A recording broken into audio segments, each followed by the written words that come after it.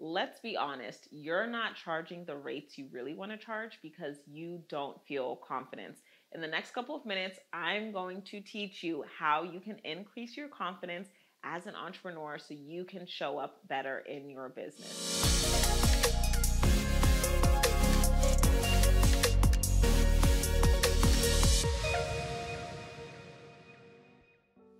Hey guys, welcome back to my channel. If this is your first time, my name is Elious. I am the CEO of Built to Impact, which is a coaching company where we have coaching programs and live events for women of faith and entrepreneurs who want to master their message, attract high-end clients, and launch their signature offer and take their business to 6 figures and beyond. So one of the things that I love doing is teaching my clients how to become confident with selling, with increasing their rates, and attracting high-end clients.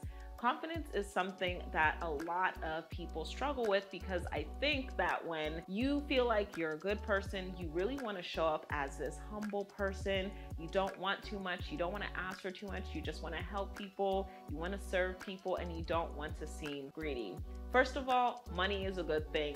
Money is a great thing. We got to stop lying about not wanting to make a lot of money. We first need to be honest with ourselves. If you have a good heart and you want to help people, the more money you have, the more money you are able to invest in other people, the more you're able to do with the resources that you have. One thing that I like to tell my clients is the more I have, the more I have to give. So let's talk about confidence. If you're feeling like, I don't know if I'm really good enough, one thing that I always ask my clients is, what are you the absolute best at?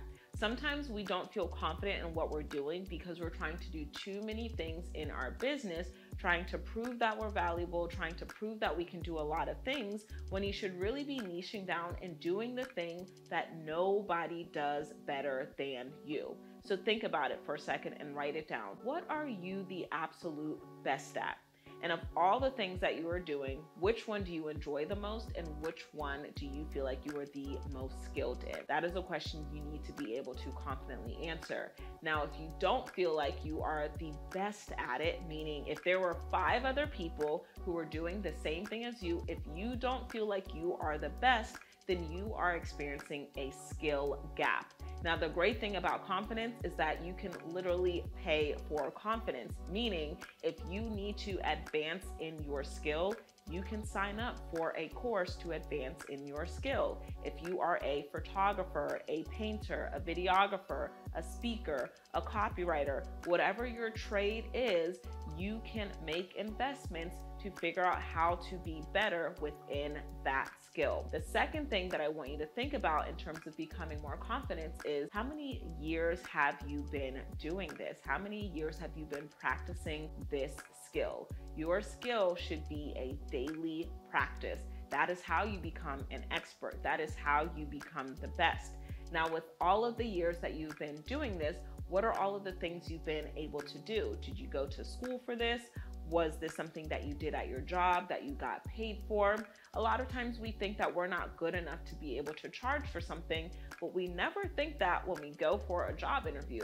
We expect to be paid for showing up and performing a skill. So out of all of the years, what have you been able to do, and what are the type of results that you've been able to get for people? And that's the third thing that I want you to think about when it comes to feeling confident with your craft.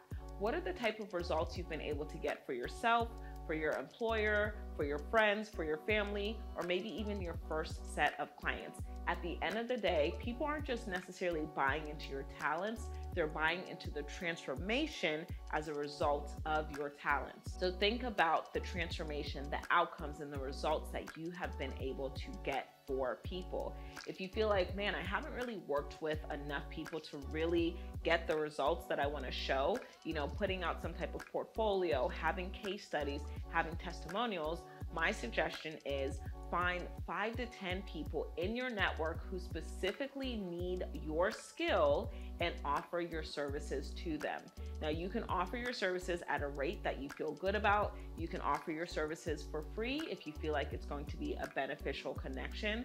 but you right now need to focus on getting clients and getting results and getting testimonials. And so now you're not only telling people that you're good, but you have other people saying that you're good. So if you're struggling with confidence, make sure you do these 3 things and prioritize them today.